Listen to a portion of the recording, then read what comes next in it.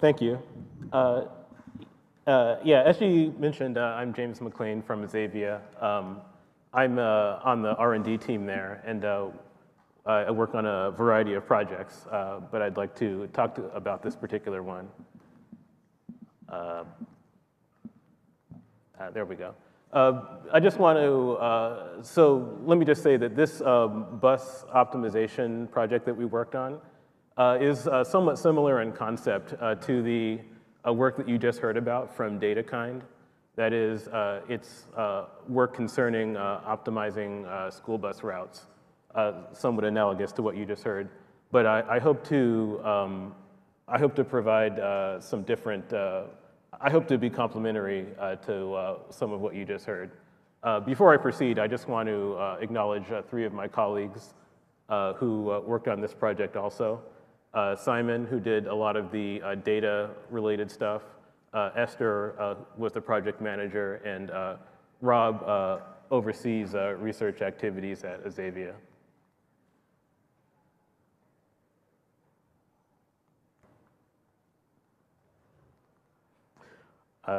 Okay.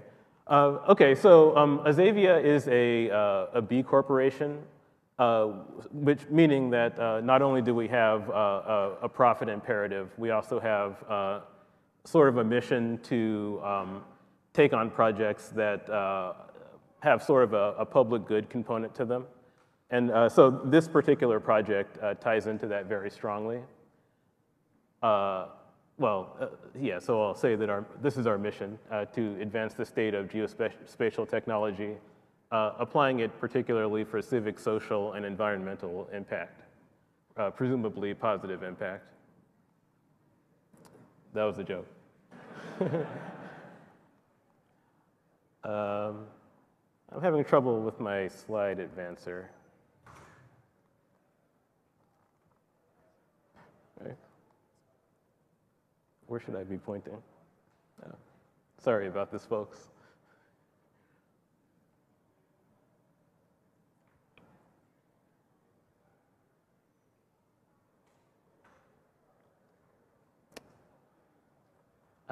Thank you, sir. Okay, so as I mentioned, because we have this public good component to Xavier's mission, we took on this project in collaboration with the School District of Philadelphia. And so the goal here was to try to not only reduce the cost of operating the city of Philadelphia's school bus fleet, but also to improve outcomes for students. That is, to reduce their riding time and so on. So I'm just going to talk about some of the results we have. Just to state the problem concretely, so the school transportation, as I said, the city of Philadelphia runs this bus fleet. So in particular, one of the things that they were very interested in was reducing the number of buses that are required to deliver the students without reducing the quality of their experience too much, or if possible, while improving that experience. And so the issue is that you have these school bus routes which are designed by hand, by people. And part of that is just historical inertia. And part of it is also just the fact that these routes are actually somewhat more complicated to design than you might expect, because the abstract problem is perhaps not that complex, but the practical problem is. That is, there's a lot of regulatory stuff, concerns from parents, many things that you might not imagine if you're looking at it purely abstractly. Okay, so the solution that we came up with was to try to address this using constraint solving software. And in particular, some of the technical decisions that we made were dictated by the fact that, as I mentioned, we have some of these somewhat complicated and arcane rules that have to be obeyed. So we had to make sure that we address this within a framework that would permit us to encode those rules somehow. All right. And so the test problem that we worked on was to work on a subset of the Philadelphia bus system, a particularly troublesome subset that involved some charter schools that are, I believe, in the far southwest of Philadelphia, and so they're sort of like in the very corner. But students, because they are charter schools, students come from all over the city to those schools. And so there's really some, in addition to being extremely expensive to transport the students, there was also like some really just amazing statistics, like some students riding as many as 3 hours to get to these schools in the morning and the evening, which is pretty tough to deal with, it sounds like. Okay, so I'm going to start with the results, and then time permitting, I'll perhaps try to describe how we achieved the results. So this is just a picture of the existing routes prior to our work, just to give you some idea of what they look like. And so if you can see it, you see the label Chester there at the bottom left. Those are, I believe, where those charter schools are. But you can see routes extending all the way up into the northeast, where some students are coming from. So this is what I'm talking about in terms of students coming from all over the city to these schools that are located sort of in an extreme position. And so this is a picture of what our optimized routes look like. You're not necessarily supposed to extract any particular information from these pictures other than just to get a general idea of what this looks like. Now, I have an animation here, which I hope survived, and it did. So again, just sort of as a anecdotal datum, the people at the school district told us that these routes that we generated tend to be somehow more parallel to each other than routes that are generated by humans. That is, you'll frequently see buses sort of traveling in parallel together, whereas people tend to produce routes where one bus sort of covers one particular spatial area, and other buses tend not to be present there. So again, that's just sort of some anecdotal qualitative information that you might find interesting, or might not. Okay, so let me just go ahead and talk about the results that we achieved for this particular exercise. So the existing routes there are shown sort of on the left, optimized on the right.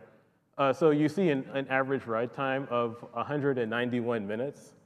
So we were able to reduce that to 182 minutes. But I just want to, well, I'll get to it in just a second. So other outcomes, total bus active time down from 70 hours to 55 hours. Total mileage down from 1,200 to 900 or so. And crucially, the total number of buses was reduced from 22 to 18. So this is, I guess, somewhat comparable to what you saw from the data kind presentation. I believe they had a decrease from, what was it, 38 to 33. So percentage-wise, our results are somewhat similar to that. Now, this is important because, like the annual cost of operating a bus is something like $75,000 per bus. So even in this very small subset, being able to reduce the number of buses by 4 was something that the school district was pretty excited about. Now, I want to point out that although our sort of explicit goal, I suppose, was to reduce the operational cost, we were still at the same time, almost as a byproduct, able to improve the experience for the kids. One thing that I should say is we're not sociopaths. It's just that we don't, for this phase of the work, we didn't have the technical capacity to sort of optimize both of those goals at the same time. But being able to do that explicitly is something that we're interested in researching in the future. That is, being able to balance those two concerns. Student metrics. I'll fly by those, I think. So this is just a graph that sort of restates the same thing in a slightly more visual way. So you see the red graph was the existing routes, ride times for the students. And you see the green graph shifted noticeably to the left there. Okay, let me just talk about the implementation. I'll assume some background here. In particular, I'll assume some background that was covered by DataKind. But just to say that we modeled this as a variant of a variant of the vehicle routing problem. And the vehicle routing problem is essentially a elaboration of the traveling salesman problem. In traveling salesman, you're trying to construct a tour through a number of sites that reaches all the sites but does so at minimum cost. In the vehicle routing problem, it's very similar, except you have a fleet of vehicles and you're trying to make sure that you reach all the sites at minimum cost. And of course, there are many variants to the vehicle routing problem, but that's just what it is abstractly.